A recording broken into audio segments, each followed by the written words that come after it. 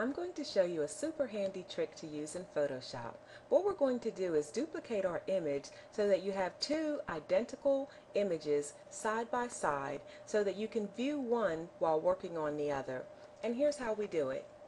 You'll go to Window, Arrange, and then all the way down at the bottom you'll see New Window 4. It's named couple.psd because, as you can see, that's the name of the current document I have open. So we'll go to Window, Arrange, and then New Window 4 couple.psd. You can see the exact same image opened up in another window, complete with the same layers that I have in my original image. So everything will be exactly the same, and here is where this comes in handy. I'm going to edit this photograph and try to give him a little funky mohawk.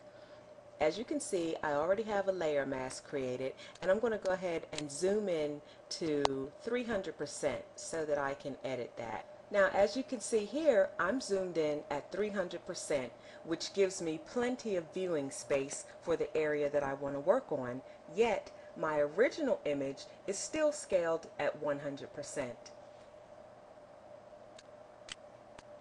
I'm going to go over here and choose my gradient tool and select a gradient real quick. And then I'm going to go to my layer mask and apply a gradient. Now, as you can see, the same effect that I applied here also applied on my duplicate image.